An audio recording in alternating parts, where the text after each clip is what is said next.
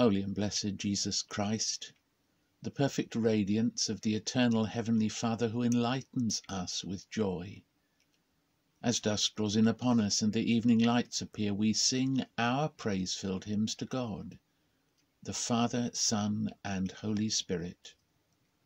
Son of God, you deserve that every age joyfully sing your praise, for you give life, and so all the world gives to you its glory.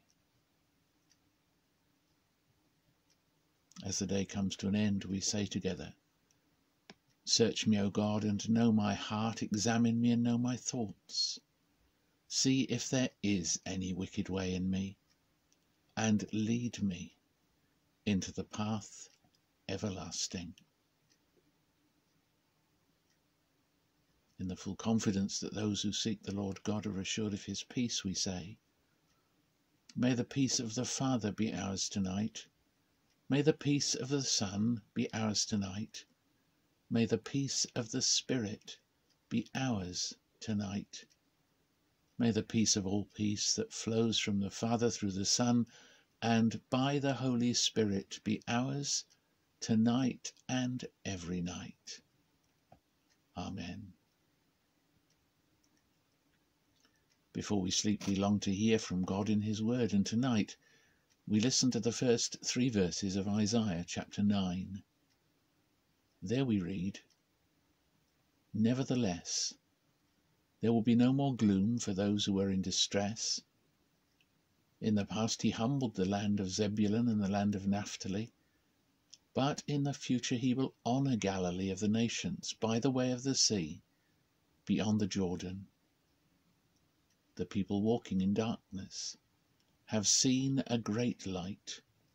On those living in the land of deep darkness a light has dawned. You have enlarged the nation and increased their joy.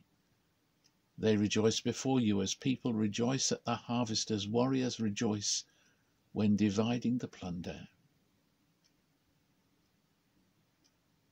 What an awesome promise. The guarantee of a world enlightened, of joy overflowing, and a final victory where neither darkness nor pain will rear its head again. This is our God. This is our inheritance. This is our Jesus. Lord Jesus, you came into our world, my world, of darkness, suffering and sin, and with the light of that first Christmas comes the guarantee of my final victory and my being united with you. How precious are your thoughts, O God, how vast their sum. If I were to count them all, they would outnumber the grains of sand on the seashore.